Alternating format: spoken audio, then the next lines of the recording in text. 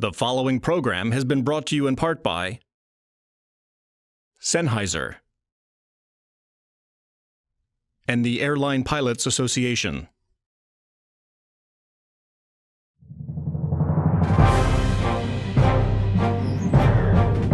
On this episode, we'll tell you what 8 cities you'll find expedited security in next, how ALPA is leading the industry in cargo safety, and a crew's reaction to a hijacking, including exclusive interviews.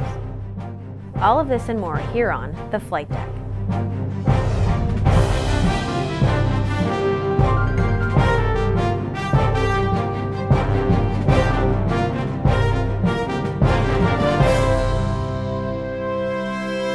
Hello, I'm Sharon Barab. Welcome to the Flight Deck.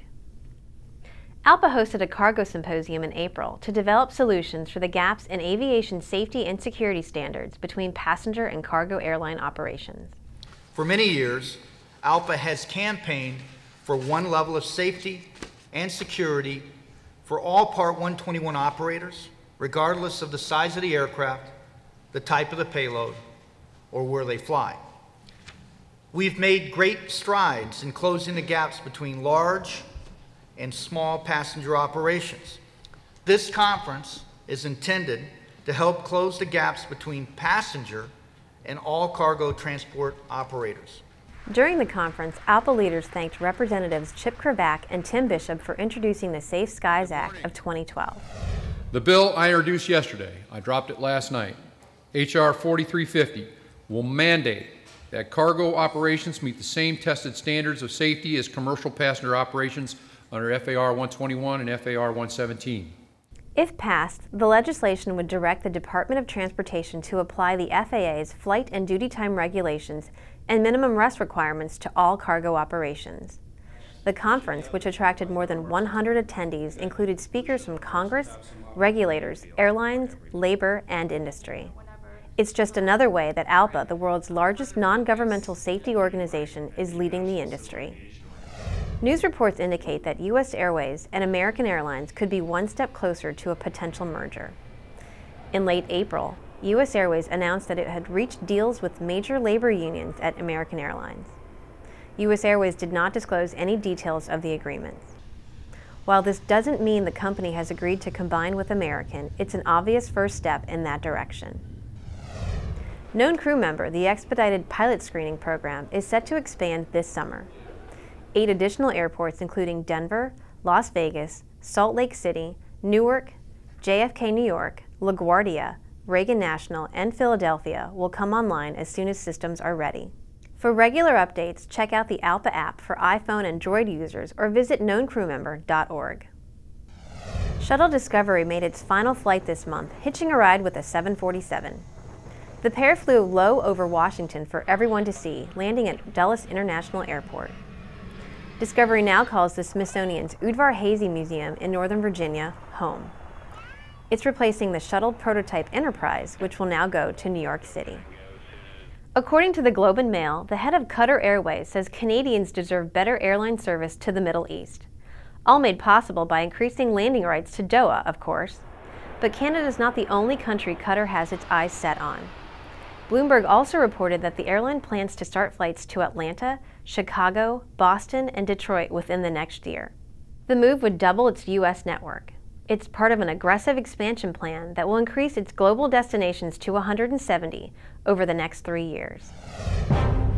Are you taking the measures needed to keep your medical records spotless? Find out after the break. From the first time I boarded a commercial plane as its pilot, I've embraced the responsibility I have to the safety of my passengers and crew. And I have the best flight gear, even the headset certified for commercial duty. It lets me concentrate on the task at hand, making this the safest flight my passengers will ever have.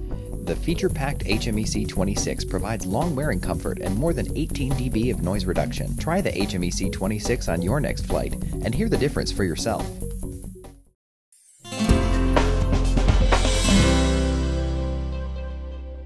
Hi, I'm Elena from Zurich, Switzerland, and I have a question to ask a pilot. When you're in a holding pattern, how long is it before you run out of gas? Well, Elena, that generally depends on the conditions we're expecting when we're getting to where we're going.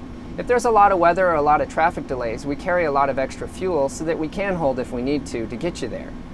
That being said, if we're not expecting any delays or weather and something unexpected happens, which isn't very often, we sometimes can't hold as long as we need to, and then we sometimes have to go someplace to get a little fuel to eventually get you where you're going.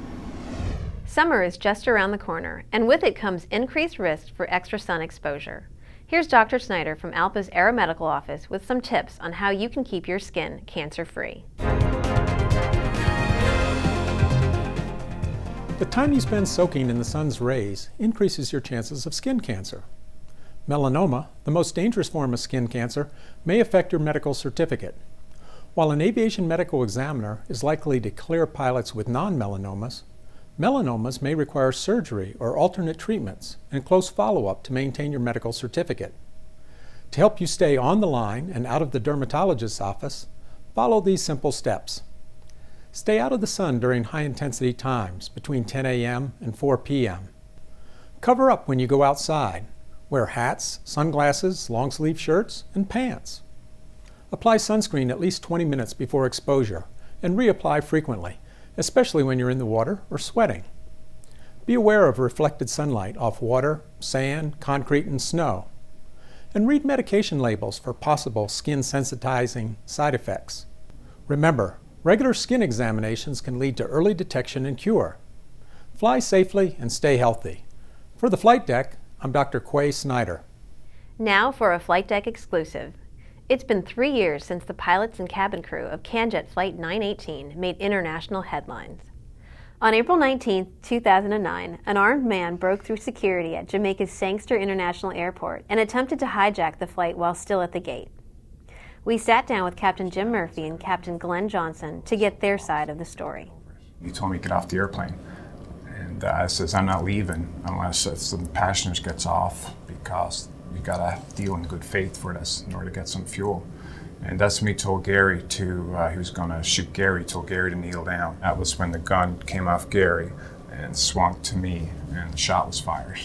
So basically I heard the bang and then I just hit the ground, just went over this way onto the ground. And then a couple of seconds there I thought it was shot and then I realized I couldn't see no blood or nothing. For 9 hours, the hijacker alternated between demands for jet fuel and bribes and making death threats. Johnson became the sole interface between the hijacker and the Jamaican authorities. I can remember when one of the flight attendants started reading the Bible. It was very faint in the background, and I remember thinking, something's happening here, and he started reading it with her. At one point in the evening, he had bags. He put bags over all the flight attendants' heads. I thought they were going to get executed at that point. Finally, a Special Forces team successfully stormed the B-737-800 and apprehended Stephen Frey, the 20-year-old hijacker. After Frey was arrested, the crew was flown back to Halifax. ALPA's Canada Board President, Captain Dan Adamus, and Canadian Pilot Assistance Committee Chairman, Captain Murray Monroe, met the crew to offer their support. I think ALPA helped the most just in supplying some counseling, things as flight crew member never expected to deal with. Didn't know how to deal with press, didn't know how to deal with a lot of the questions we'd be asked, the feelings we'd have afterwards. And to have people who have gone through this help you through that and think of the things that you haven't thought of yet. It's nice to have that taken off your plate. Frey was found guilty on 8 of 10 gun-related charges and sentenced to 83 years in prison. If you'd like to see more exclusive footage from the interview, visit flightdeck.alpa.org. Now it's time to watch and win. First, congratulations Grant Fitzer for making it to the next round. You were randomly selected from the correct entries from our last episode. Grant will be entered into our grand prize drawing. Now on to today's question. What 8 cities will Known Crewmember debut in next? Visit our website to submit the answer for your chance to win.